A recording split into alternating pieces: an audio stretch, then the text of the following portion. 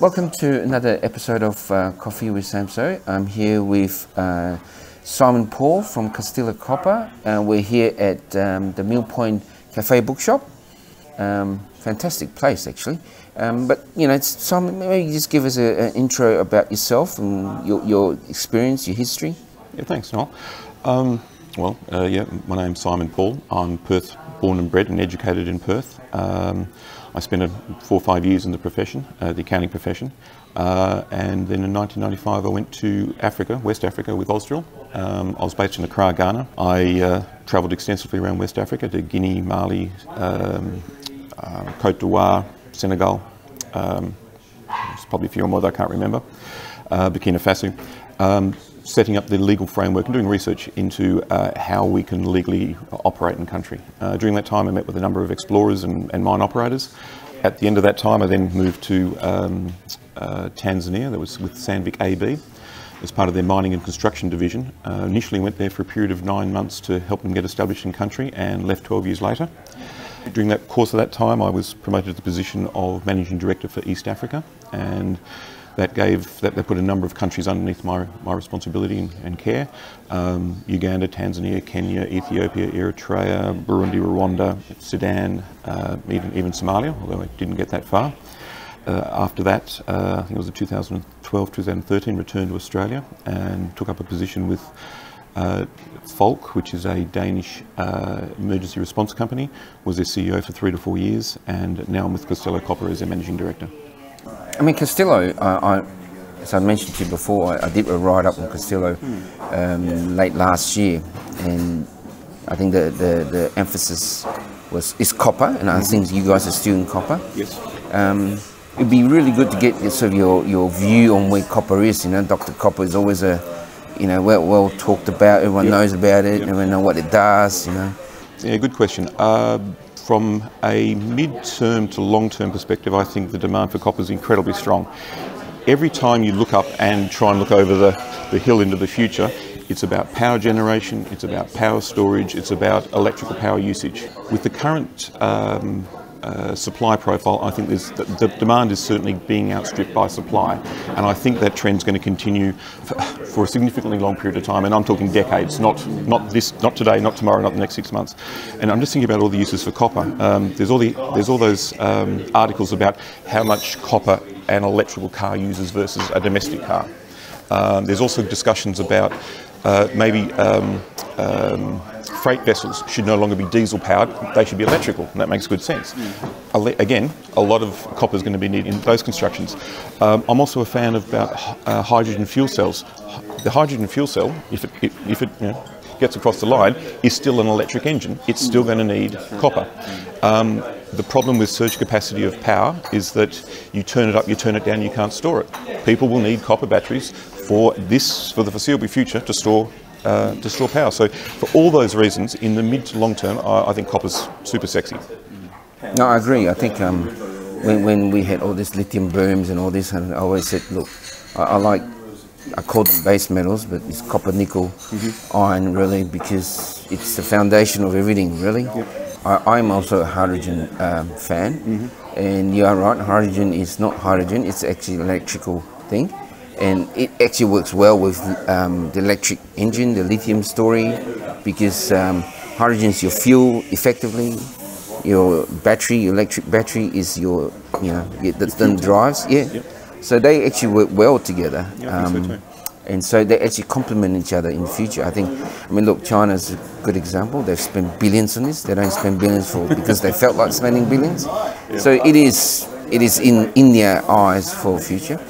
And copper is a big play. I mean, I've watched this industry, and there's always this talk about the supply. There's no supply. The stockpiles are decreasing, but the price differential isn't that great. So, I mean, we're seeing a bit change in nickel now, where there's a oomph in that price, and maybe that will carry on. Yep. Maybe it won't, but I think you see in copper. I think you see in zinc too.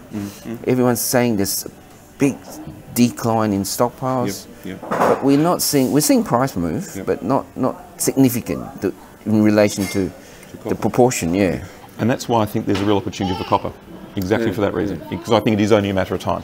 It is only a matter of time. That's why I like copper.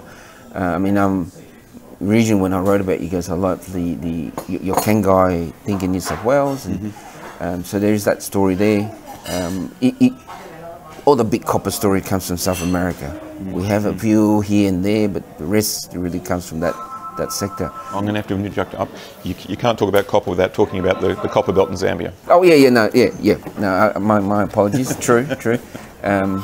But I sort of don't think of Africa as, I think it's too hard, especially, I mean, when I did my listing, and we raised 3 million and plus, but I sort of said we're never going to go out that way because our pockets is not deep enough unless you've got experience. Like yourself, you're familiar with the area, you know how to move, but when you're foreign to it, I think...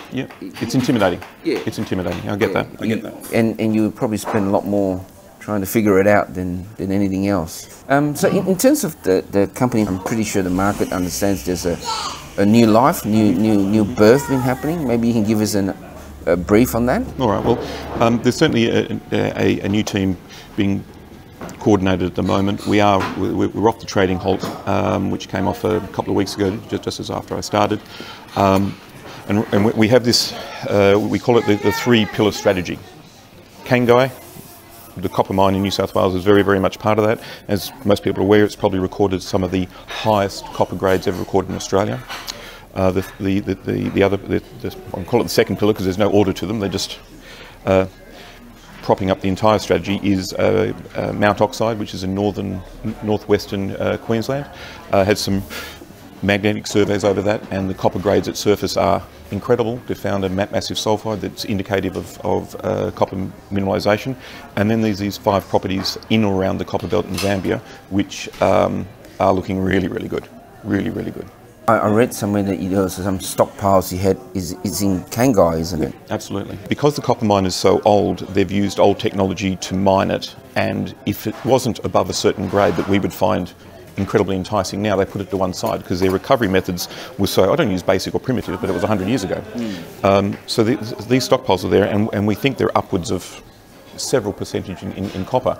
Also, the tailings that are there, or the slag, is also very high in copper because the recoveries were that poor.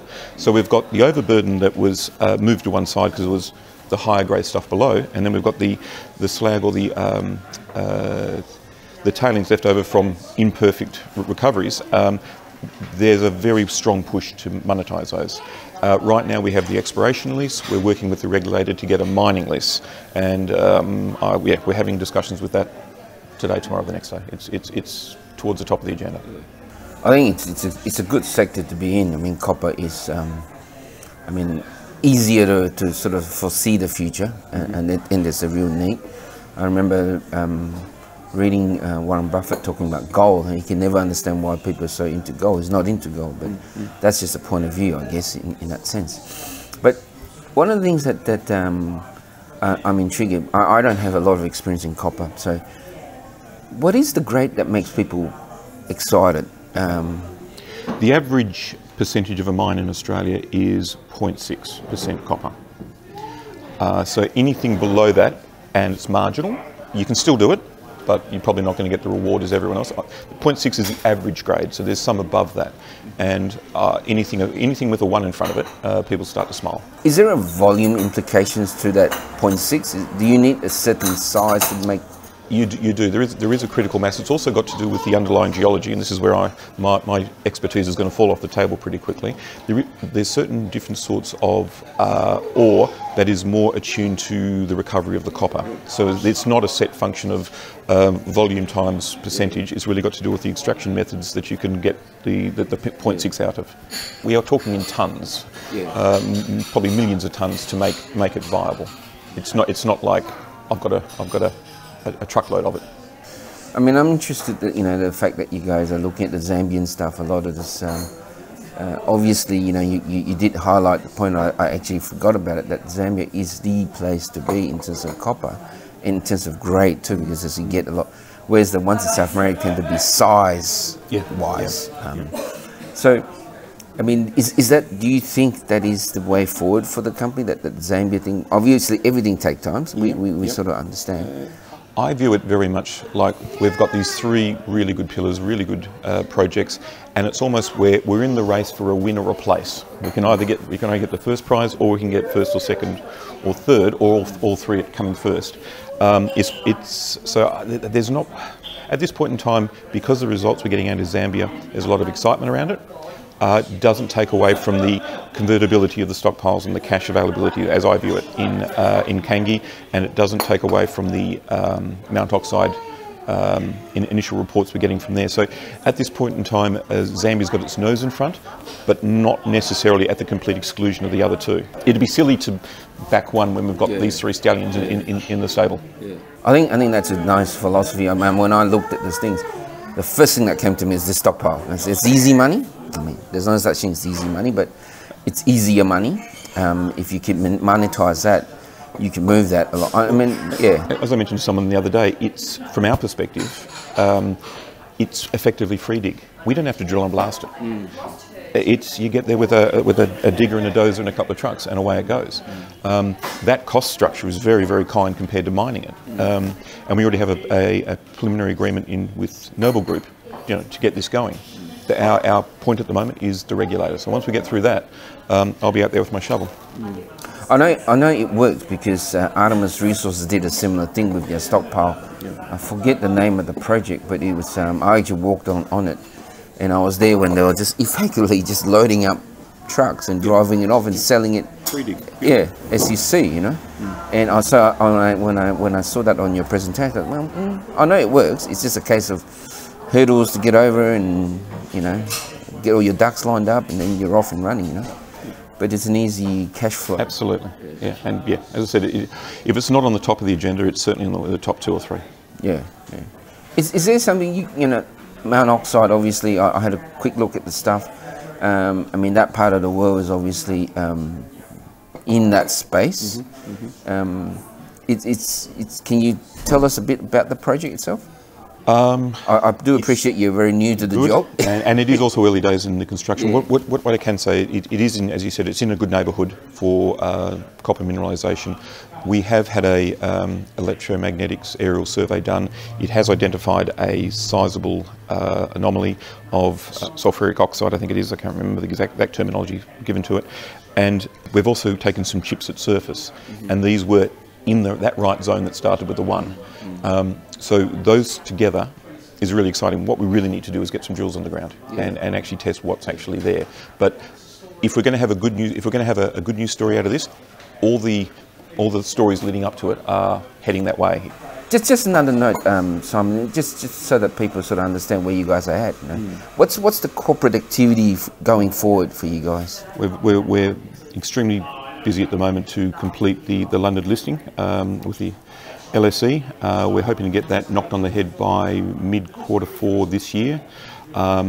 We find that the investors coming out of London are probably attuned to copper a bit more maybe in the Australian market, certainly more attuned to Africa, a bit more comfortable. It's probably less exotic. So once we get that done, we'll be dual listed both on the ASX and also on the LSE. That's very good, because I do know that the investors out of that part of the world treat Africa like their own backyard, and I think that the point that you mentioned, that they're very comfortable with Africa, I think that's a good point to have, because I mean, the likes of myself, we're so like, don't go to Africa, don't go to South America, but I know that North Americans love South America. It's like backyard, and as well as the Europeans. Yeah, so I mean, it's a fantastic story. I mean, I biased because I did look at you guys and I knew what you guys are about, and I know that I like copper. I like the copper space, and I also like the sort of exploration, stage things. But I wanted to thank you for giving us time, and maybe sort of it's a good, nice story to follow up in future if when things move on, and we can catch up and get an update from yourself. Good, excellent. All right. Thanks, Simon. Lovely to meet you. Okay. Cheers.